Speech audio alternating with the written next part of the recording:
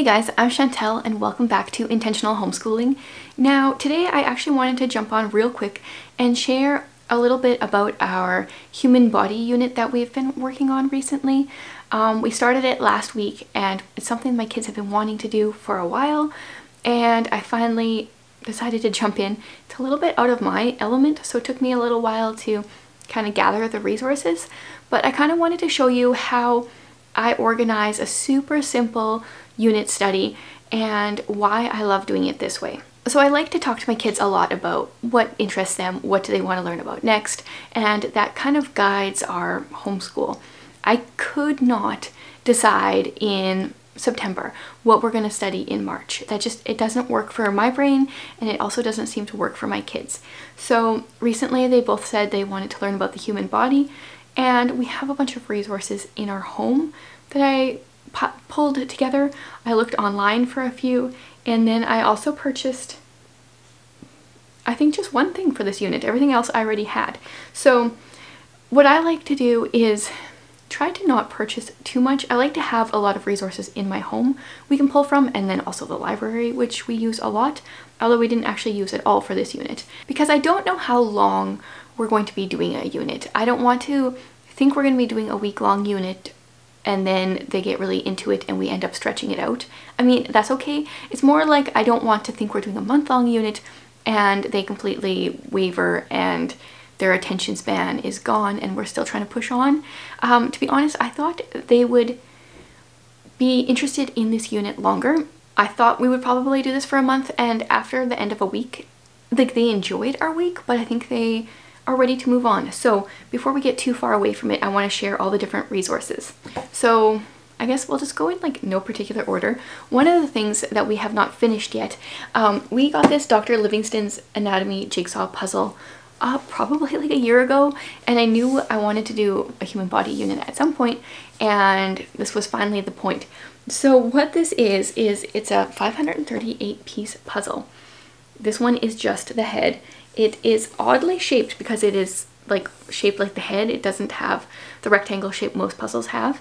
And 500 piece puzzles don't seem that hard, but this one, because it's so oddly shaped and therefore the pieces are so oddly shaped, it's been really difficult. We haven't even finished this one yet, so we're going to be continuing this. But the cool thing is we have the head, we have the human thorax, which is another 500 pieces, and we have the human abdomen, which is 577 pieces.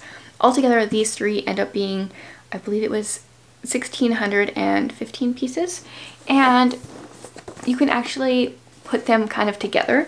So we have pieces 1, 2, and 3, and they have also legs and arms, which we don't own, and altogether it ends up being 10 feet tall when it's made. So approximately the part that we have is about 5 feet tall just for these three puzzles. So while we have kind of moved on from our human body unit, we are still working on the puzzles. The winter was a really good time to do this. I would not really recommend these for younger than my kids. Mine are 8 and 11. They've been a little bit difficult. Actually, honestly, my husband and I have put quite a bit of the puzzle together. But these are really good, and they're supposed to be 100% medically accurate. It's drawn by a certified medical illustrator who studied at Johns Hopkins University School of Medicine. So yeah, it's really interesting, and like the detail, this one's going to be a really interesting one to put together. One of the resources that we've owned for a number of years. This is probably one of the most pored over books in our home. That is the Usborne See Inside Your Body book. There's only a total of 15 pages in this book, but my kids have looked at this so much. So there's all these different flaps with different information. We've got covering, oh yes, this is a favorite page. Eating and excreting, because you follow the food down and then, you know, it ends in poop, and kids just love that. This book, though, it's not something I have ever, I don't think, like sat down and read to the kids, but especially my son, he has looked over this so much. Even pre-reading, he knew so much about the body because of the pictures, and then now that he can read, he's learning even more. So this has been one of the most read books in our house, and was really good to add in for this human body unit. Another one that I owned that is not necessarily human body specific, but I pulled in is How Great Is Our God? These are 100 Indescribable Devotions About God and Science by Louis Giglio. This is kind of part of a series. I think this is maybe book 3 or something in the series. They're generally really short devotionals that incorporate some kind of science. But for this particular book, and I'm not sure about the other ones because I haven't looked at them, they tell you kind of what the topic is.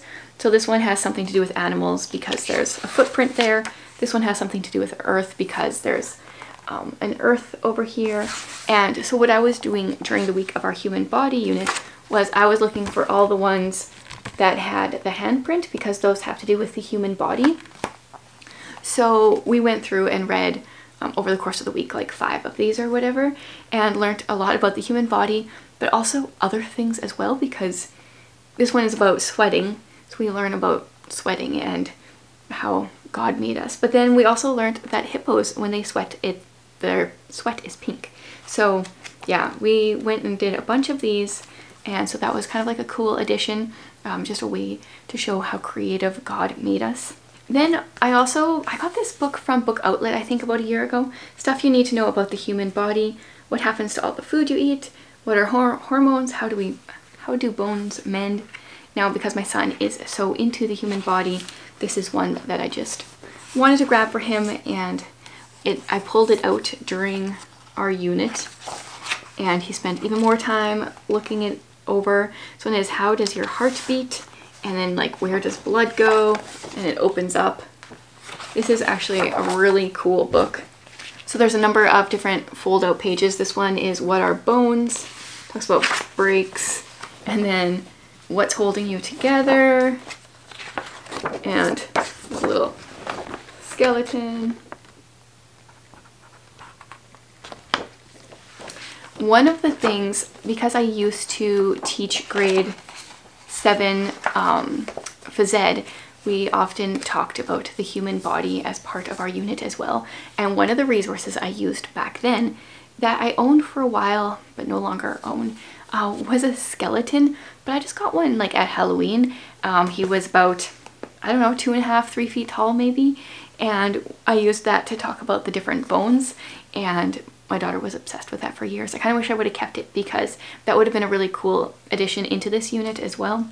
Might be something I look at next Halloween when things are out again. Something I bought that kind of started this entire unit, finally pushed me over the edge, was when we were Christmas shopping.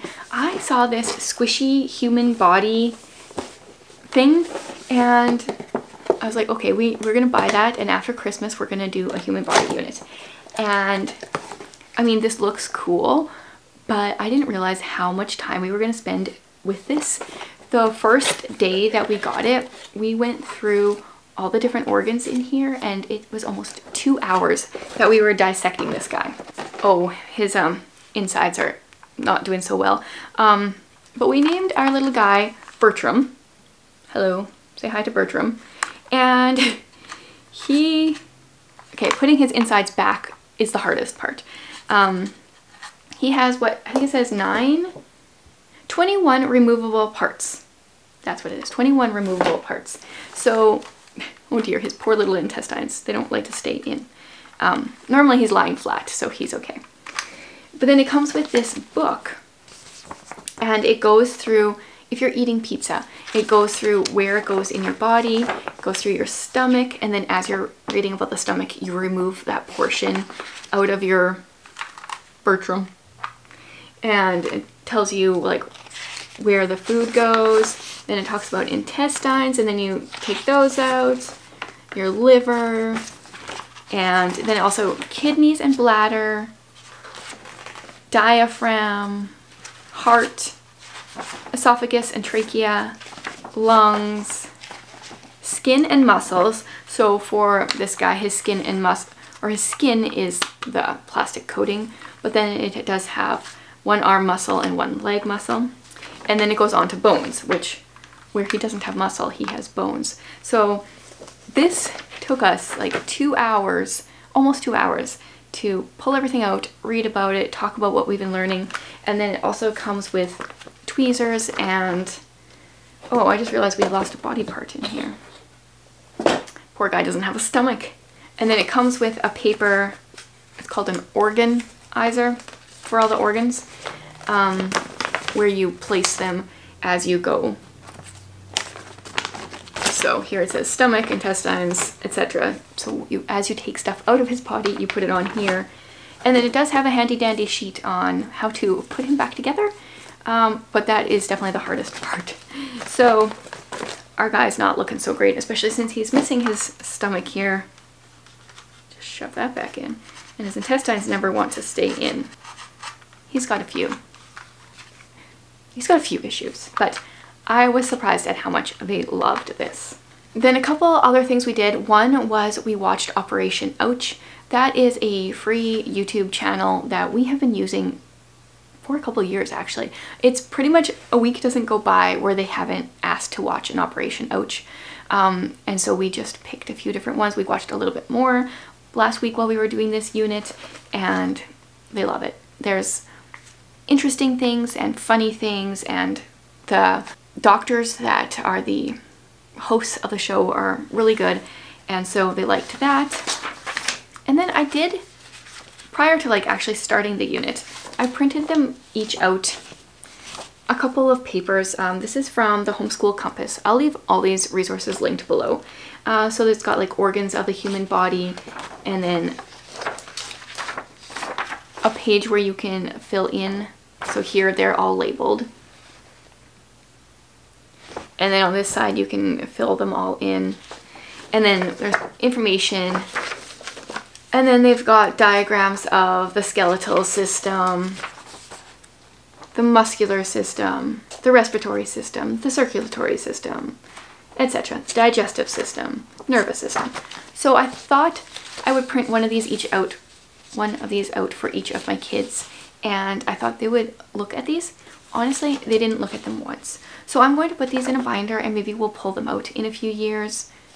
I didn't really expect us to like go through and like label them and be very structured in this. That's not generally how I like to do it. But I thought they would like at least look these over, and they didn't at all. And then the last thing that we did, I think to my knowledge, was just write down a list of questions. As we were going through things, as we were taking Bertram apart, as we were watching Operation Ouch, if something was talked about that we wanted to follow up on, then I just had a piece of paper that I wrote questions, and we just jotted things down for us to look at, research a little bit more later. That way we didn't interrupt but also didn't forget stuff, and that worked really well. So there's a very quick look at some of the resources we used for our human body unit. It was a lot of fun. It didn't last as long as I wanted. That's okay. Or not even wanted, but like expected. We all had a lot of fun with it. And I can definitely see us using these resources again in the future. You know, in a few years they'll probably want to do this again. We'll pull it all out and kind of do the same thing again, and maybe we'll get a little bit deeper this time.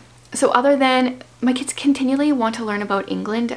We did that unit in December and they still want to learn more, so we're continuing that. Other than that, we don't have a unit that we're studying right now, but this is kind of an overview of how I plan our very relaxed units. I would love to hear if you guys are doing any kind of unit studies that might inspire us to start a new one, and thanks so much for watching, guys.